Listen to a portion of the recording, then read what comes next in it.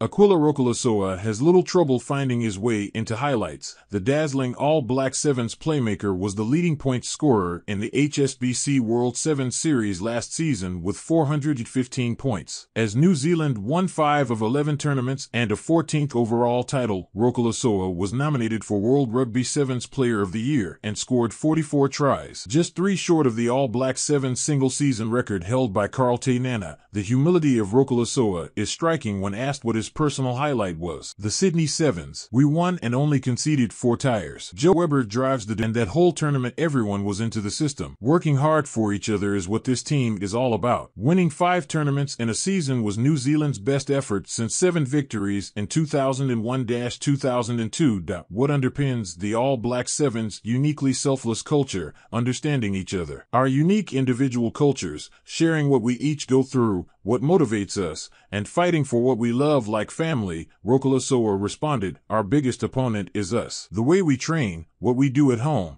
the more do to get better. The tougher we are to play, Nateability helps too." Rokolisoa moved from Fiji to New Zealand in 2005. He attended James Cook High School and was a rugby league player for the Manua Marlins. He had little awareness of sevens, but was captivated by the little he sawed. In 2018, while training to become a sparkie, he was invited to play for Counties Manukau at the National Sevens. It was the only look national selectors required. It's a bit surreal looking back. I was contacted by Clark Laidlaw saying I was needed, but I didn't get a contact. I played for the development squad and then I got picked for the Commonwealth Games in Australia where we won the gold medal. Rokolisoa reflected, "My first World Series event was in Dubai.